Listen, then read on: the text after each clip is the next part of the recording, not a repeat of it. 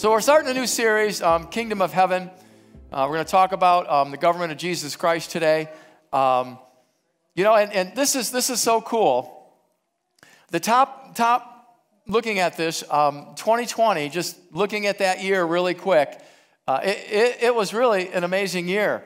By the grace of God, we not only survived, but we thrived. We launched two very powerful ministries, Ignite the Thumb and We the County. And this is so cool. I don't know if you know this about We the County, but we already have over 800 members. We're in 67 counties. We're in 17 states. That's the Lord. And this is what I like. One of those 17 states, Hawaii. So when they get a big enough group, I need to go out there and talk to them, right? That's right. I got to go to Hawaii and talk to our bros and We the County, Hawaii. Yeah, buddy. Thank you, Lord Jesus. Oh, man. We also grew in Sunday attendance. Our attendance picked up on the average for 2020, and we had the most prosperous year financially we ever had. You know what? And then, I'm thinking about this, and I'm talking with Brian right before service, and Brian, he's like, well, yeah, it's the church grows under persecution, right? 2020 was the most persecution I ever experienced ever as a Christian. I mean, the church was under persecution last year, under attack, to shut down, to not sing, to do, and we're like, well, we need to get together, and we shut down for a little bit, and we said, okay, enough of this. Let's get together. And through that, we had one of our best years ever. I mean, we grew in love. I think we understood more about love and family and faith. A lot of powerful things happened. Praise Jesus. It's all glory to Jesus. Man, so if they crack down on us a little more this year, what's it going to bring, baby? Come on. Come on. I don't know, but it's going to be good, right? Come on. God is so good. You can tell I'm fired up, can't you? All right. Yay. Okay, so what I see now you've heard this, but I want to start off. I think we're about to head on an amazing adventure. I really do. Okay, so this is what I see for 2021, what I see and I believe. Everybody might see things a little differently. That's okay. The church is receiving a greater revelation of the government being on the shoulder of Jesus Christ. This will manifest in part by what we said before, the Queen Esther Decree, and I believe this is part of how that's going to function. The small business, patriots, and the church will stand up as one voice, so loud it's going to shake the deep state. The zeal of the Lord of hosts will perform this. The government is upon his shoulder.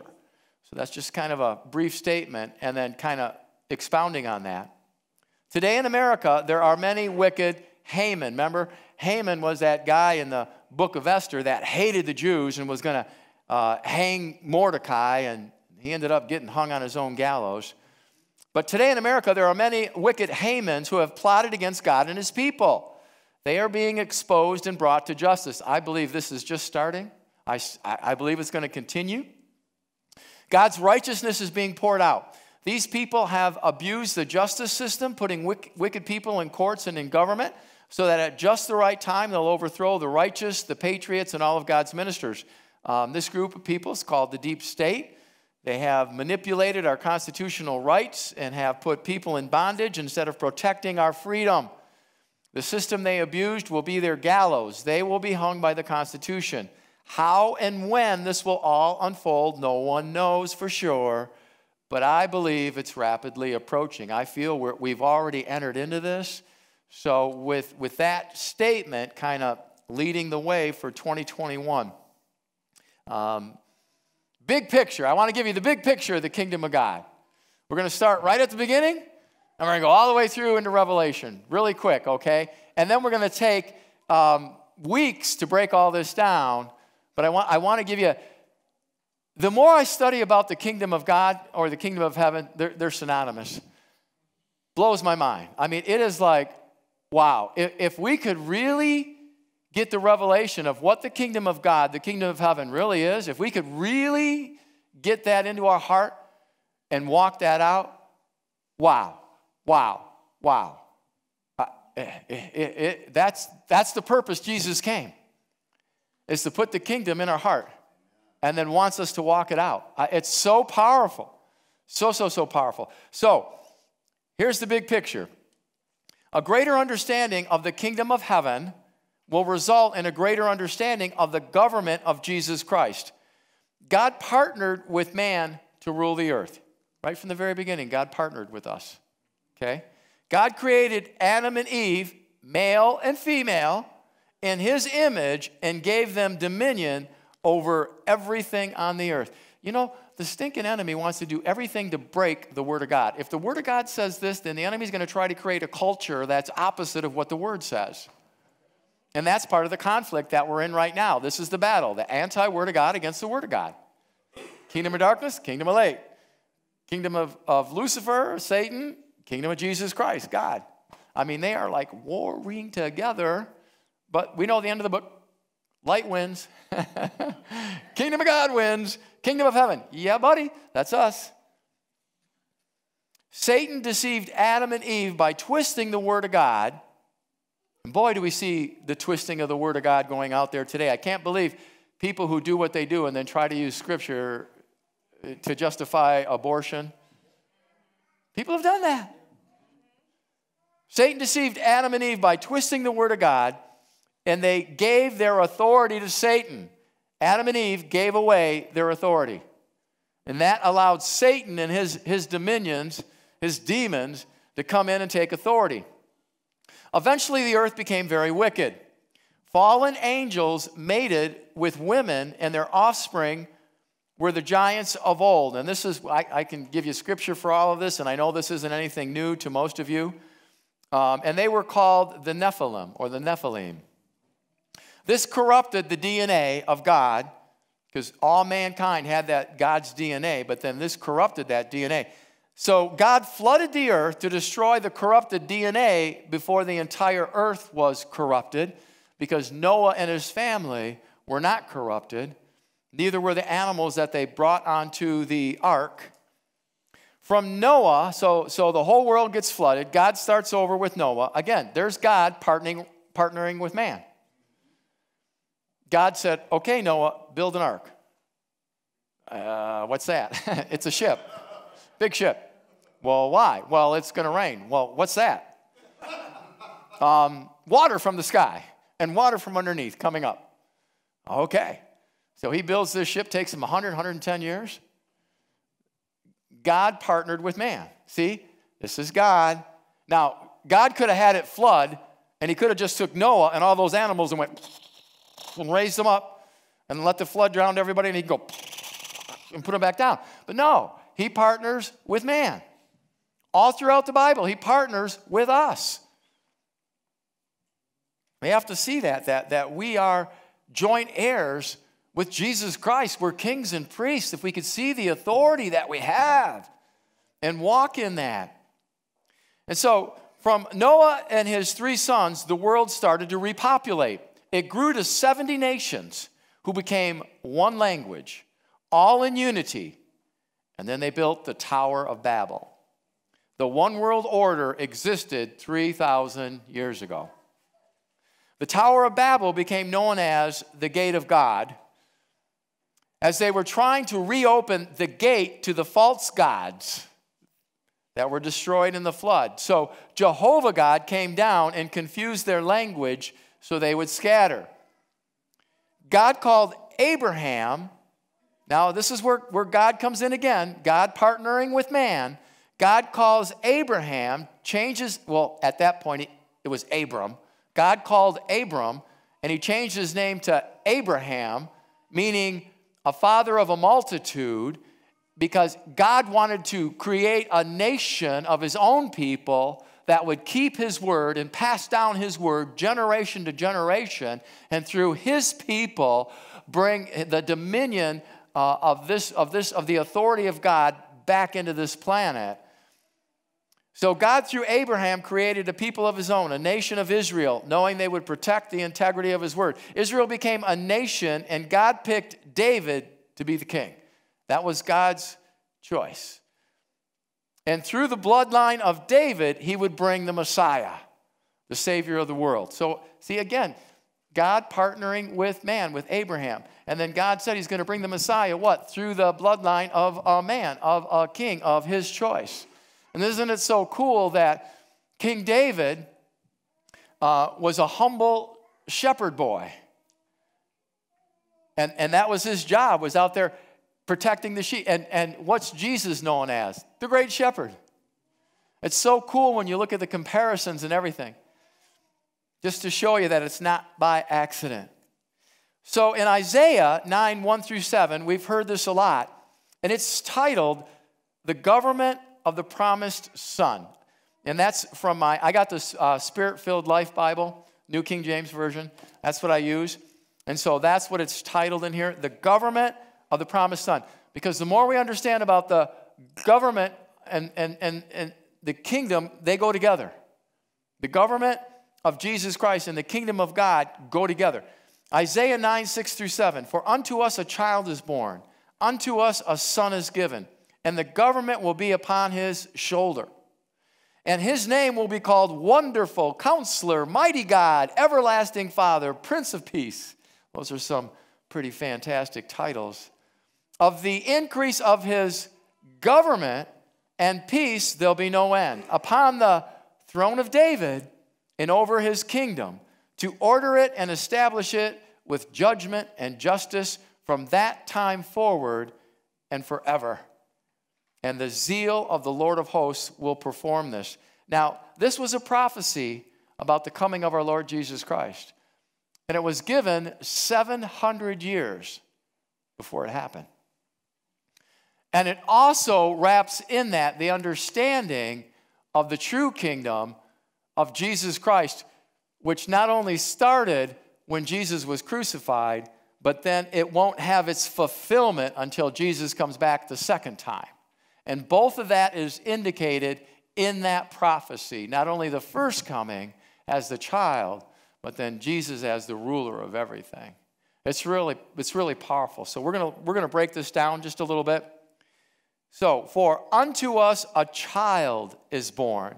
This child is the Messiah, who shall be born to reign forever upon the throne of David. The Messiah, who is God, upon the throne of David, who is man. God partnering with man. God partnered with Adam and Eve, we know, at the beginning. And this affirms the continuation of that partnership. Now these terms are wonderful. Wonderful Counselor basically is one word. There's a comma in there, but a lot of scholars believe Wonderful Counselor is one word. And this is what my footnotes say. This is likely one name that expresses his ability as a political guide and leader. He is the living word, the infallible source of guidance, the inexhaustible wisdom, the truth, and the way. So, Wonderful Counselor. And then Mighty God, another term, Mighty God. The child is the incarnate, the omnipotent one. The word translated mighty has the additional meaning of hero. You talk about all the superheroes? Jesus is the superest of all. I mean, come on. When you see these movies that are out there and all these games and all the superheroes and the X-Men and this and that and all this stuff, those are movies, but there's a real one. There's a real superhero that can fly and walk through walls and is invisible and can walk on water and can turn, stones into food. And I mean, just absolutely amazing. Okay? He is our hero. The Lord is the infinite hero of his people, the divine warrior who has triumphed over sin and death. I'm so glad that he leads us. Come on. I mean, when the enemy tries to come against you, just remember who's with you. Come on. Jesus, the greatest warrior of all. Now, everlasting Father. Now, that might sound a little confusing. Jesus is called the everlasting Father? Doesn't that kind of mess with the Trinity, the Father, the Son, and the Holy Spirit? Understand the context. The expression Christ's fatherly care, that's what this means. It expresses Christ's fatherly care. The name is not in conflict with that of the first person of the Trinity. because Jesus said to Philip, he who has seen me has also seen the Father. Because all three are one, and yet they're all separate parts of that Trinity. And Jesus said, if you've seen me, you've seen the Father. And that's in John 14:9. Everlasting, he's the everlasting, can also mean everywhere present. Everywhere present. He has the divine attributes of both eternity and omnipresence as he rules upon the throne of David and within the hearts of the redeemed. So cool. And then Prince of Peace. I like this. Prince of Peace. His reign will be characterized by shalom. That's the word here. We've heard the word shalom. And it means health. You should be expecting health because your Lord is the Prince of Peace. It's health, it's well-being, it's prosperity, it's happiness, it's cessation of enmity.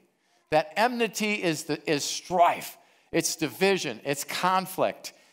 And the source, the main source of that conflict and that enmity is Satan, who's the ruler of this world. And he is going to be put under our feet. We have authority over him. We can tell him to shut up and don't listen to him. That's what the Prince of Peace does. He gives that peace in our heart, which is the authority over the demonic realm in this world that causes conflict and tension and hate and fear and all those wicked things that are part of the culture of this world, of the kingdom of this world. We have authority over that. You have authority over that. You've got the Prince of Peace inside of you. Of the increase of his government and peace there'll be no end. And upon the throne of David and over his kingdom, to order it, establish it with judgment, justice from that time forward, even forever. And the zeal of the Lord of hosts will perform this. Zeal. The zeal of the Lord of hosts is going to do this, is going to carry this out. I get so much peace in that as well. Knowing that, okay, all this kingdom, all this warring, all this battling, all this kingdom stuff that's going to happen around us, God's going to carry it out. It's not like it's up to us to win the battle. We just enter into it, and then with his power being the hero, he's going to save the day. But just like David, who had to slew Goliath with the rock, the only reason he entered into it is because he knew that the Lord of hosts was on his side.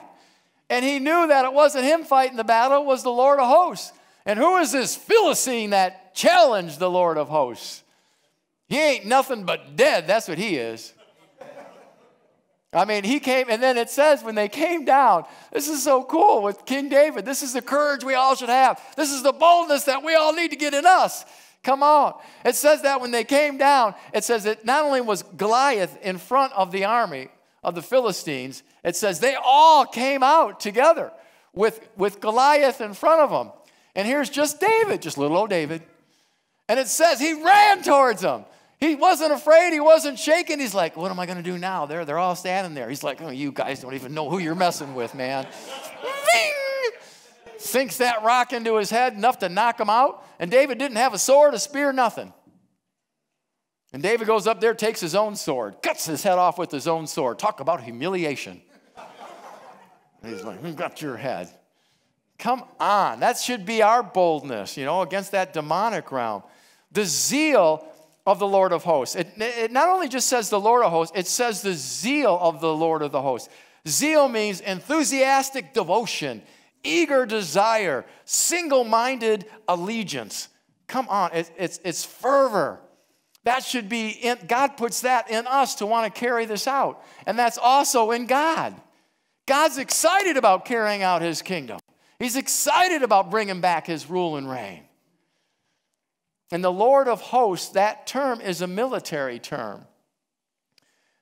It's an expression that is used to show that God is not only God on his own, as if that's not enough, but he has all of the hosts of heaven's army with him.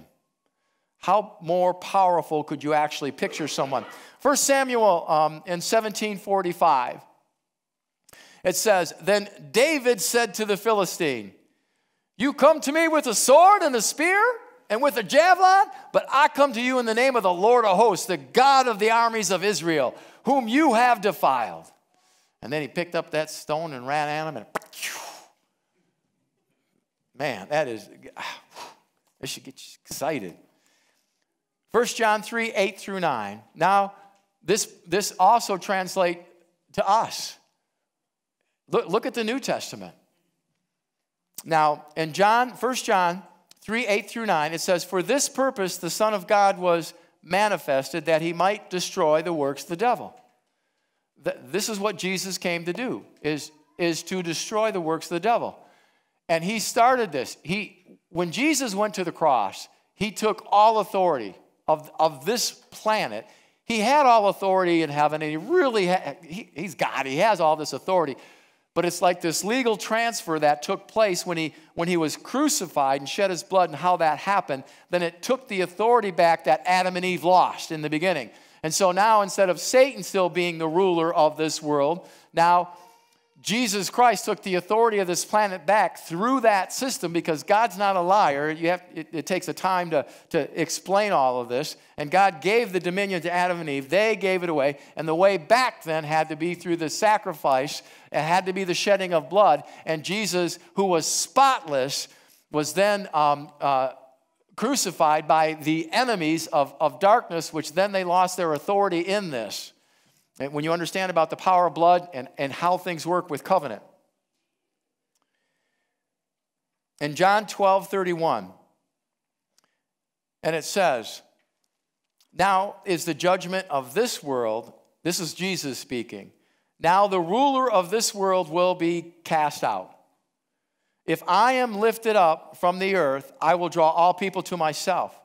This he said, signifying by what death he would die. So here we see that the power to cast out Satan from being the ruler of this world was in the cross. That's what Jesus said himself. Jesus called Satan, Lucifer, the ruler of this world. And he said that my cross now is going to cast him out. It's going to take his authority out. And then Jesus gives this authority to us. Jesus did what he was going to do. He went to the cross, took all that authority, right? He crucified, rose from the dead, gives us this authority and says, I'm out of here. You guys take care of business. I'm going up, sitting on my throne in heaven. I'll be orchestrating everything from up there. You guys take care of business. Oh, and by the way, spiritually, you're seated with me in places of authority up here. You're with me. Okay? So see yourself as from heaven and my perspective, and now go down there and rule and reign. I'm going to give you my authority. Luke 10, 18 through 20. And he said to them, this is Jesus speaking to his disciples, I saw Satan fall like lightning from heaven. He's prophesying that. He said, I'm seeing this, because here's the start of his kingdom 2,000 years ago, where he starts this taking the authority back, the government of Jesus Christ. And he said, I saw Satan fall like lightning from heaven. Behold, I give you the authority to trample on the serpents and scorpions and over all the power of the enemy, and nothing by any means shall hurt you. Nevertheless, do not rejoice in this, that the spirits are subject to you. Did you hear that?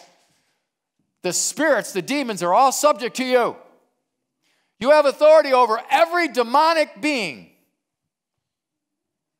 over every principality, power, rulers of darkness, spiritual hosts of wicked and heavenly places. You have authority over every one of them. They are subject to you in the name of the Lord Jesus Christ. You have that kind of authority. You should fear nothing. The spirits are subject to you, but rather rejoice because your name's written in heaven. That's the greatest thing of all. I mean, our name is written in heaven. We're saved. Hey, it's all good no matter what happens to us. Jesus says that's what you rejoice in. Jesus gave us the authority of his government, his kingdom, to continue his purpose. In Acts 26, 15 through 18, we see this again reflected in what Paul and his conversion, the Apostle Paul. God is so good. Aren't you glad for his grace and mercy? Paul was perhaps one of the greatest apostles. He wrote the majority of the New Testament. And at one time, it's kind of like the King David thing. King David had a heart after God, but King David did some nasty stuff. I mean, adultery, and then kills the husband of the girl he sleeps with. That's pretty nasty, but he repented and had that heart. If we truly repent, it's amazing what God. Paul, so here we go, New Testament, Paul. When he started off his ministry, he was zealous to murder the Christians. That was the start. He had another ministry before he had the ministry of Jesus Christ. He had the ministry of the Pharisees and wanted to destroy the Christians. And when Stephen was stoned and killed, Paul was there, encouraging them to do that. But then the Lord Jesus grabbed hold of him and said, I got a purpose for you. Showed himself. And Paul repented and turned his life completely around. And this is that testimony. So I said, who are you, Lord? Because this light appeared to him on the road to Damascus. And he said, I'm Jesus whom you are persecuting, but rise and stand on your feet. I have appeared to you for this purpose, to make you a minister and a witness both of the things which you have seen and of the things which I have yet to reveal to you. God always has something new to reveal to us. I love it. I love it. It never gets boring being a Christian. If it gets being boring being a Christian, your eyes are not open to what God's doing. Because he's always going to reveal something new to you if your eyes are on Jesus. Come on.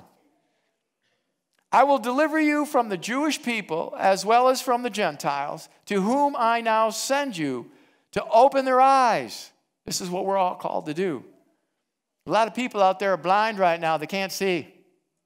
I can't believe how crazy people are and how stupid they are with what's happening. I'm like, I can't believe you can't see the truth. Well, they're blinded. And it's up to us to open up their eyes, to tell them the truth, to open their eyes in order to turn them from darkness to light, from the power of Satan to God, that they may receive forgiveness of their sins and an inheritance among those who are sanctified by faith in me. And then we keep moving forward with the kingdom. We're talking about this whole time of God's kingdom from the very beginning and God partnering with us and all the way through. Revelation 12, 7 through 9. And war broke out in heaven. Michael and his angels fought with the dragon, and the dragon and his angels fought. But they did not prevail, nor was there a place for them found in heaven any longer. Remember when Jesus prophesied and said, I saw Satan fall like lightning from heaven. So the great dragon who was cast out, that serpent of old, called the devil and Satan, who deceives the whole world, he was cast to the earth, and his angels were cast out with him. This battle is shaking the heavens. A lot of people, I believe this is taking place. Hebrews 12, 26 through 29 speaks of this. Whose voice then shook the earth, but now he has promised, saying, yet once more I shake not only the earth, but also heaven. And when God says that, he's not talking about shaking that heaven. That heaven can't be shook. That heaven cannot be shook. It cannot be shaken. The second heaven, the kingdom of darkness, the demonic realm, where the principalities and powers are, that can be shaken. It will be shaken, and it is being shaken. I believe that's what's happening right now. Now, this yet once more indicates the removal of those things that are being shaken, as of things that are made, that the things which cannot be shaken may remain. The things that can be shaken, the kingdom of darkness, Satan, his realm, the principalities and powers of darkness, the rulers of this age and of this world, that's being shaken. So it can be removed. So only this remains. We're in the process of that. The total fulfillment of that will not happen until Jesus comes back. How it all plays out and pans out, none of us know. But I believe we started that process. And it's an exciting time to be alive. Come on, perhaps the most exciting time ever in the history. And it says, therefore, since we are receiving a kingdom which cannot be shaken, understanding about the kingdom, let us have grace by which we may serve God acceptably with reverence and godly fear, for our God is a consuming fire. And then it wraps up in Revelation 11:15, which is on our wall. It's one of our theme verses. Then the seventh angel sounded, and there's a loud voice in heaven saying, and the kingdoms of this world have become the kingdoms of our Lord and his Christ, and he shall reign forever. Come on. That's from the beginning, talking about the kingdom and the glory and the government of Jesus Christ from Adam and Eve all the way through until it comes back again onto this planet. And we're in the last part of that story. Pretty cool, isn't it? Isn't that cool how all that fits together?